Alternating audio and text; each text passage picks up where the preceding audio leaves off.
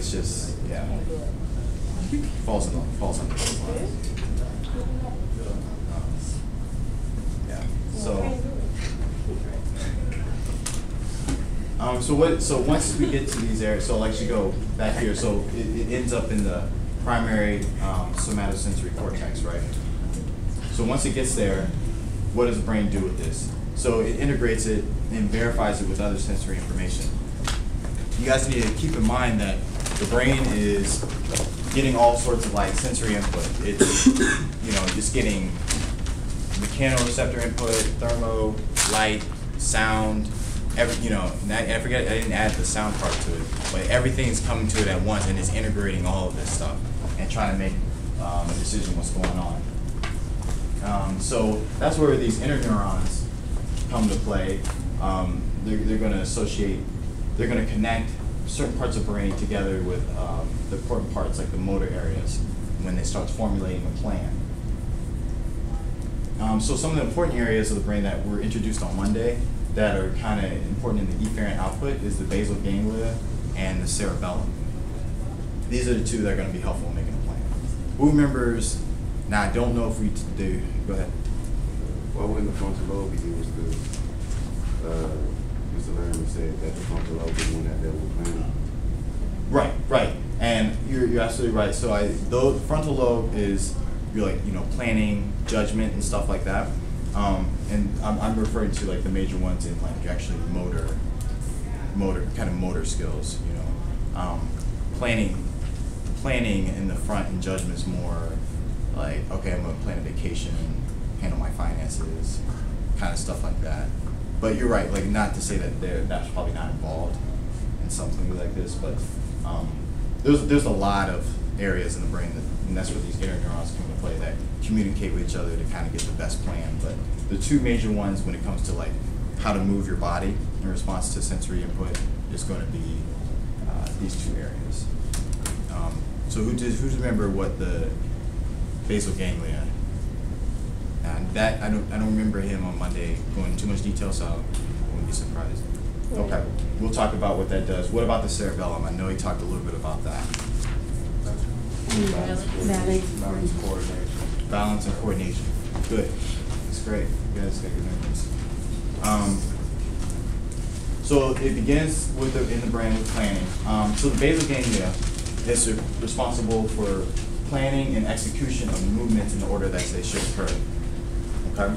So that's kind of going to be like, even though it's hard to think that you would think this, but this is what's going on. Like, if you're going to walk, you're like, you know, right foot, left foot, my arm's going to move like this, you know, other muscles are going to move like that. You know, everything's going to work in such a way that's going to be coordinated, okay? This is what the basal ganglia does, walking.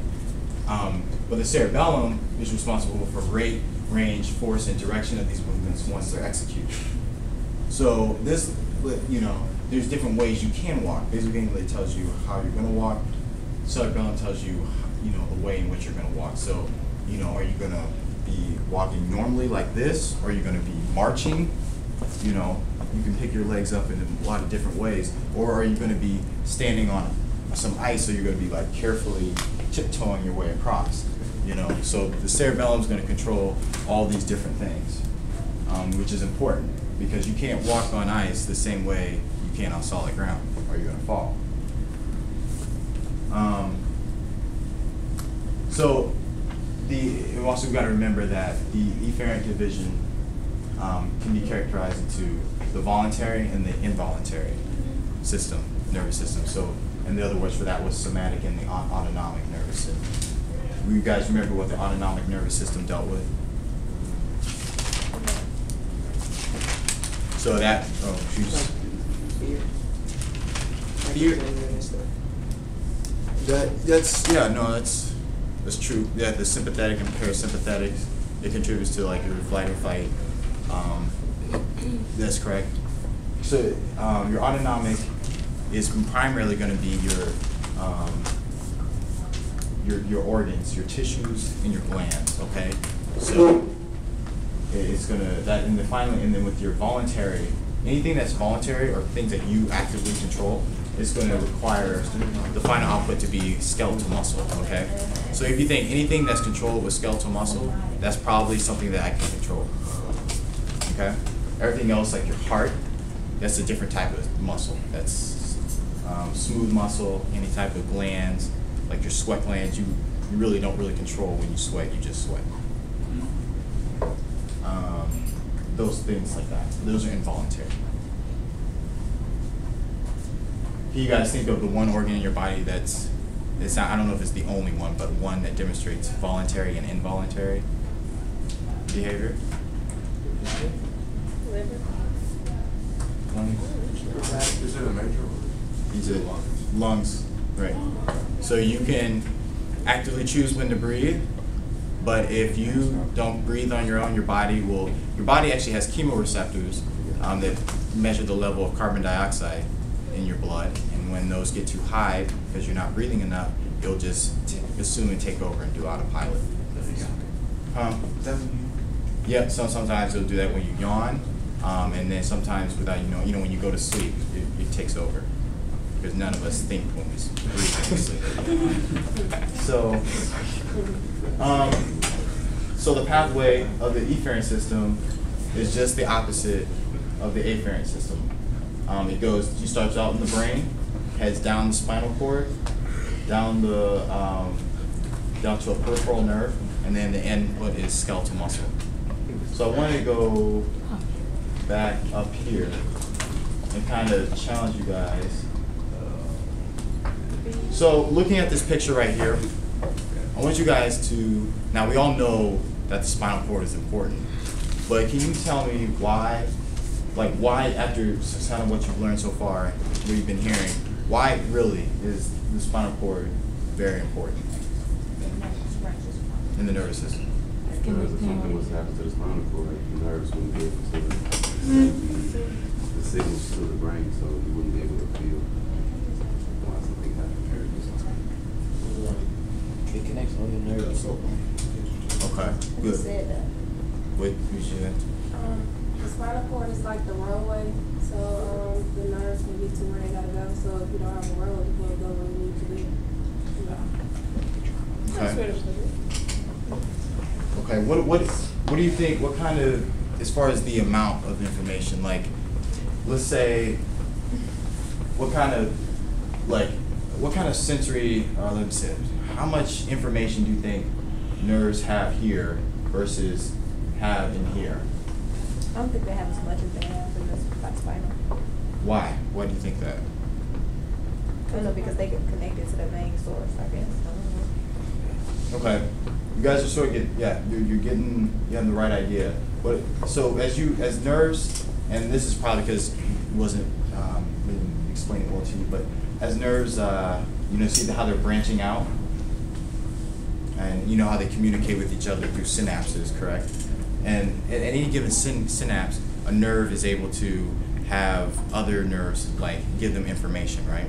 So as nerves branch their way up here, they're getting more and more information. And by the time they get to the spinal cord, they have received tons of information. So this area right here could have information about this whole part of the body, right?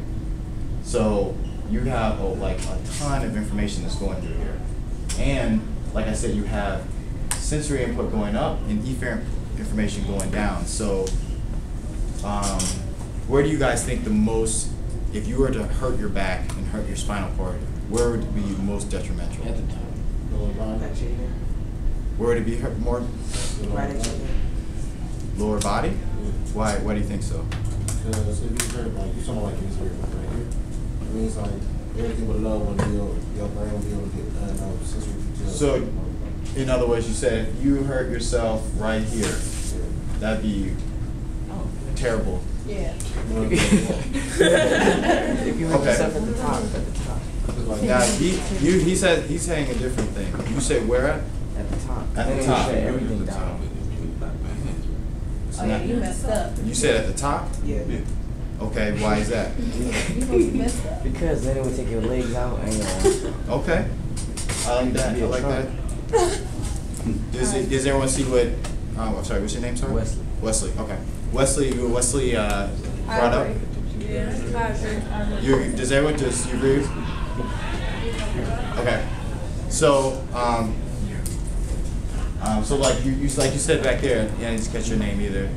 Chris. Chris said, you know, in the lower, that's pretty bad, like to lose your legs. But at the top, like I said, it's all the information from your legs is going up here. Things are, as they come towards the spinal cord, they start heading up, and things start heading down from your brain. So if we go from the top, that's why if you dive and you break your neck, it's worse because you're knocking out not only your arms, but you're knocking out your legs as well. Because that's all that information. So if you fall on the butt. Huh? But then you can break your tailbone falling on your butt. Or the break my tailbone. Well, this is it. This is the interesting thing. See this? The spinal cord ends about L3, which is the third lumbar vertebra, which is about right here.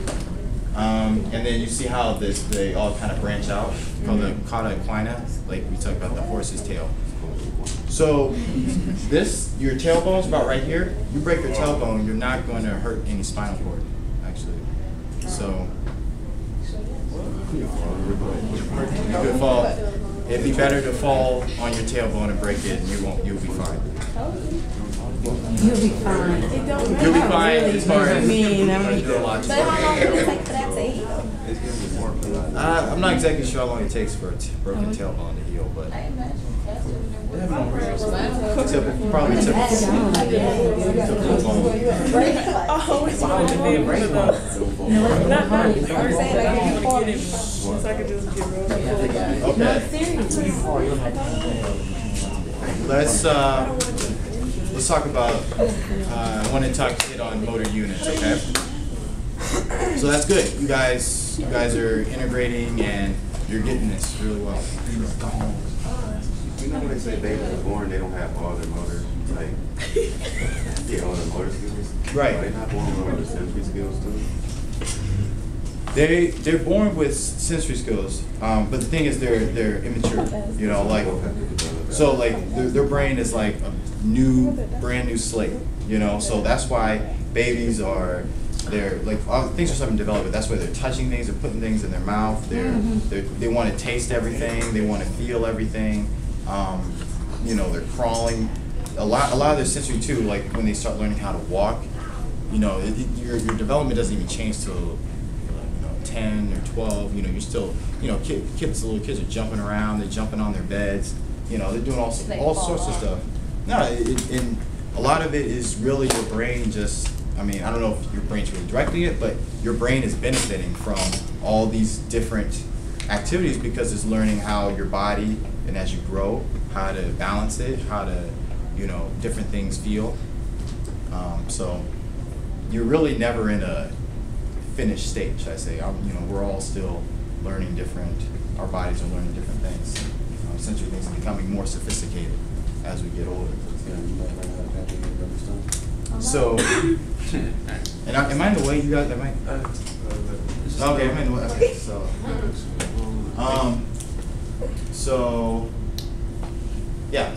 now we're on the motor units. So now we've gotten to the point where we got to the motor neuron, right? The peripheral nerve. We're down to the muscle, and we're down to this motor unit. So motor unit now is defined as a single motor neuron and the muscle fibers that it innervates. The number of fibers that a motor unit innervates will predict the natural function of the muscle. So a few fibers that it innervates, which I'll show with the picture because it's kind of like, what are you talking about? The innervates will be involved with more like fine movements, and if those with like many fibers, those are called large motor units, are going to be involved with powerful movements, okay?